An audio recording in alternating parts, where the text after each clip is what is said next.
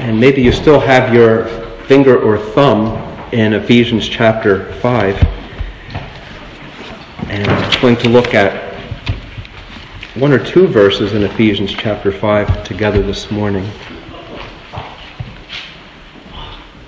And we already read a good portion of Ephesians chapter 5. And looking at two verses, in verse 11 and 12. And have no fellowship with the unfruitful works of darkness, but rather reprove them. For it is a shame even to speak of those things which are done of them in secret. And Father, we do ask your blessing as we come to your word. Lord, when we say your blessing, Lord, that you would help us to understand, Lord, that you would help us to walk in your word. And Lord, that you would draw us to indeed be obedient children, walking in the light. And through the Lord Jesus we ask, amen. Amen. Maybe a couple weeks back now, it hasn't been too long, I was reading the different news reports. And usually I read the news just about every day. And there was the tragedy there up in Leixlip. It was about over a year ago now. And it had everyone shocked and taken back because of the ages, not only of the victim, but also the ages of those that did the terrible things that were done. And as I would go through the different news sites or whatever, when those that did the deed were apprehended, and then they were charged, and then it went to trial, and day by day there were reports of this and that, and I really didn't follow it, and I didn't read it. I would just see the headline, but I didn't go into the story. But I guess a couple weeks ago now, the story came out that it had been concluded, and they were found guilty, and then the article said what had been done. And I really didn't have a clue. I knew that a murder had taken place. I had known that young teenagers were involved. But when I finally just read the conclusion, like many of you, if you have followed it or read it, I was just shocked and taken back how, such 13-year-olds, one 13-year-old could go to another young teen and say, do you want to kill someone? And then plan and orchestrate it and then carry it out. And one headline was that they couldn't talk about God or Jesus, but only Satan, and you're taken back. And how could these things be? And then the article would go on to say these words that I think were said over and over in different articles. It was torture, rape, and murder. The things I'm going to talk about today, they're going to be raw, and they're going to be brutal, probably not things that you would expect to hear at a nice church meeting on a nice Sunday morning. But again, the verse that came to my mind is, and have no fellowship with the unfruitful works of darkness, but rather reprove them or expose them. And it says, for it is a shame even to speak of those things which are done of them in secret. It seems like there's a balance there. You're to expose them, but it's also shameful to even discuss some of the things. So I won't go into too much detail here. But I will make a statement, and probably initially many might disagree with it, and maybe even say it's not right to say. But what I would state is certainly there was the victim of the little girl, that the things that happened to her. But I would also say that the two young boys, who were, I think one or both were 13 at the time, that they too were victims. They too were victims. And by saying that, I'm not saying that they were not responsible for what they had done. And I'll explain why I would say they were victims. Because they're the fruit of the culture that we live in. We have the chickens. I didn't know too much about anything about chickens. And I had nice flowers planted around the property and all that. And when Hazel, you found out I was getting chickens, you said, "Oh, Brian, they're going to tear up your flower beds." I didn't know anything about chickens. Oy, oy, oy. You know how they tore up Hazel was a prophet. They tore this up and dug and burrowed and all this and that. But I had heard an expression in the past, and I didn't really think too much about it or understand it, but it was that the chickens have come home to roost. I'm sure everybody has heard that. Chickens have come home to roost. And I let the chickens out, and they wander around the property. They go far and they go wide, and one of them had copped on how to go under the gate and to go out the front, and they're going through the hedge here to my neighbor, and he's getting eggs, or he got an egg or whatever. And I said, the chickens come home to roost, and right when it gets dark, I know where to find them. Wherever they go far and wide, they come back and they go in their box, and basically all I have to do is just close the door, and they're in for the night. Close the doors. And I was thinking of that when I said that these young boys, that they were victims, and I think that the chickens have come home to roost in our culture, in our society. And I'm just going to read something. This is just the tip of the iceberg, and maybe a few weeks back I had mentioned some of these things before because of another topic, but I'm going to mention them again. And by reading some of these things, this is by no means isolated or remote. This is just the tip of the iceberg of the media, of the entertainment culture in the day and age in which we live. And we don't have a television at home. We do have our computers. That's dangerous enough. We don't have the cable. We don't have the HBO, and I don't have Netflix and Sky and any of that stuff. I have trouble enough with YouTube and the internet as it is for myself. But one of the things that I've heard just a couple of months ago is all the excitement and all the attention and all the focus on Game of Thrones. Game of Thrones this and Game of Thrones that. Game of Thrones this, and the tourism industry, and the big buzz and how it was all going to end, and it was the story, and it was the happening thing. Game of Thrones, which I had never seen. So I went on Wikipedia and to see what's all the excitement about. Game of Thrones. So it's just an encyclopedia on the internet. And this is what all the buzz is about. This is what the millions upon millions are consuming and drinking in and meditating on, filling their hearts, their souls, and minds, and going after and wondering what's the next episode going to be. And these are just some on Wikipedia. You can read the whole review or the story yourself if you want. I'm just going to have some picked out things. And this is what all the excitement and the buzz is about. The show for the amount of female nudity, violence, and sexual violence it depicts. The second season appeared to focus on distasteful, exploitative, and dehumanizing sex with little informational content. In the third season, which saw Theon Greyjoy lengthily tortured and eventually emasculated, the series was also criticized for its use of torture. New York Magazine called the scene torture porn. Madeline Davies of Jezebel agreed, saying, "It's not uncommon that Game of Thrones gets accused of being torture porn, senseless, objectifying violence combined with senseless, objectifying sexual imagery." A scene in the fourth season's episode, Breaker of Chains, in which Jaime Lannister rapes his sister and lover Cersei, triggered broad public discussion about the series' depiction of sexual violence against women. Rape has become so pervasive in the drama that it is almost background noise, a routine and unshocking occurrence. In the fifth season's episode, Unbowed, Unbent, Unbroken, Sansa Stark is raped by Ramsay Bolton.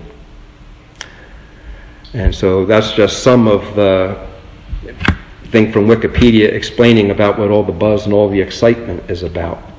Then it goes on to say, fans, what I've just read here, people that are really into this, fans include political leaders such as former U.S. President Barack Obama, former British Prime Minister David Cameron, former Australian Prime Minister Julia Gillard, if I'm saying her name right, and Dutch Foreign Minister Frans Timmermans, who framed European politics in quotes from Martin's novels in a 2013 speech.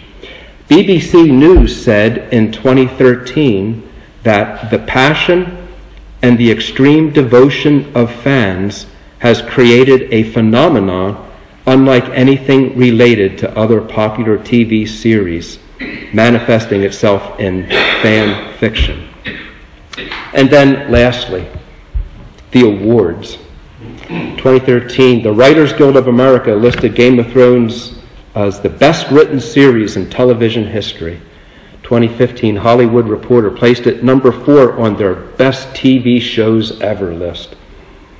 2016, the series was placed 7th on Empire's The 50 Best TV Shows Ever, and et cetera, et cetera, et cetera, et cetera. And then one word that comes out in these, the part of the Wikipedia story about the awards is outstanding. They received 13 Emmy nominations, Outstanding Drama Series, Outstanding Supporting Actor in a Drama Series, Outstanding Main Title Design, etc., etc., etc., etc., as we go on there. And I think the chickens have come home to roost. That's just one program. And there's other things that come on, this magazine, that magazine. There was, I just saw it, I get Answers in Genesis, Answers in Genesis email update every day just about Ken Ham. Many of you are familiar with him. And he just made mention of Teen Vogue, which I guess is a magazine for teen girls, and whether it was their latest issue, I assume it was, but there's an article there that sex work is legitimate work. That this is an employment that's legitimate, and this is going to female teenagers, and et cetera, and other little examples I could put on there and speak about, but we won't. Hopefully this is enough, just the tip of the iceberg of what I read. What I don't understand is that we're drinking this in, this culture in our society, and it's burning into our conscience and our souls. And then when children, 13-year-olds, they're exposed to it, they see it, and then they think about it, they meditate on it, and then they plan it, and they do it. And that's why I said that those 2 young boys were victims. I saw another article, and just the headline said something like about this trial and what had happened, and the article was, what does this say about us? So I thought, well, here's somebody who maybe has their finger on the pulse. What does this say about us? And here it didn't have too much to do about what I was saying here. It expressed another reason why these things were happening from what I remember. Now you're liable to think, I'm up here on a Sunday, I got the pulpit, and I'm preaching against Game of Thrones, and I'm preaching against this, that, and the other, and that. And I'm not. And my point is, what I am speaking about, my point here is something that Paul had said back in 1 Corinthians. He was speaking about the difference between the church and the world. And his concern for the believers in Corinth was they were acting just like the world. There wasn't too much difference between what you see people in the world doing and people what they're doing that they're a part of the church. And to remember that the word church means called out. To be in the church of the Lord Jesus Christ means that we've been called out of the world. When you believed on the Lord Jesus Christ, you became a saint, meaning a holy, to be called out. When you were baptized, it was a symbol of your death to the world and to self, and that you were going to follow the Lord Jesus. And again, Paul in 1 Corinthians chapter 5, verse 12 says, "For what have I to do to judge them also that are without? Do not you judge them that are within, but them that are without God judges." So, springboarding off of what Paul said there, I'm not preaching against HBO, Netflix, Sky, Net, or whatever it might be, Game of Thrones, and all this or that. What I'm preaching against is when you, a person who believes in the Lord Jesus Christ, goes and watches and listens and partakes of such things. Remember the verse here in verse 11, "Have no fellowship with the unfruitful works of darkness." I was just thinking as I was going to speak about these things, it's one thing for a man of God or a woman of God to be tempted. Well, let me see what the buzz is about, and to watch it and then get caught up in it, and then to feel dreadful and to be terrible. In Ephesians 4:30 it says, "And grieve not the Holy Spirit of God, by whom you are sealed unto the day of redemption." And you feel awful. You've grieved the Holy Ghost, and you know what you did was wrong, and you confess it and you move on, and I think that's wonderful. We all stumble, we all fall, we have our weaknesses. My concern would be that if you are a professor of the Lord Jesus and you're trusting on Him for your salvation, and you can bathe yourself in these things, you can drink it in, wash it, and think about it, and meditate upon it, and there's no conscience, there is no Holy Spirit telling you, no, don't do this thing that I hate, put it away, and you can go on. That would be my concern. And if I'm to actually speak against something, and I'm not saying that I'm speaking against anyone here who may be in that category, I don't mean to do that. My words, I hope, would be therapeutic. My words would be helpful. My words, I hope, would bring you back to your senses that these things ought not to be. The Lord Jesus, speaking on another topic to His disciples, "It shall not be so among you." Any of us here that would be into those things and fellowshipping in that darkness, it shall not be so among you. And the chickens have come home to roost. And by saying that those two young boys, that they were victims, again, I'm not saying that they weren't responsible and that there's not consequences for what was done. But what have we as a culture and of a people exposed our children to? In verse 12, it says, "For it is a shame even to speak of those things which are done of them in secret." So there's a tension there. Paul's saying, expose it, but at the same time, it's shameful to even talk about these things. But it says, "For it is a shame even to speak of those things which are done of them in secret." There was a time, my time, and for many of you here as well was your time, that we would raise our children, and then the children would become of age that they were going to fly the nest, not to keep using examples of chickens and birds and all that, but that they were going to leave. And it was very common for a mother to tremble for her son or for her daughter. She would tremble because they were going to leave the sanctity, the confines, the protective nest, and they were going to go out into the world.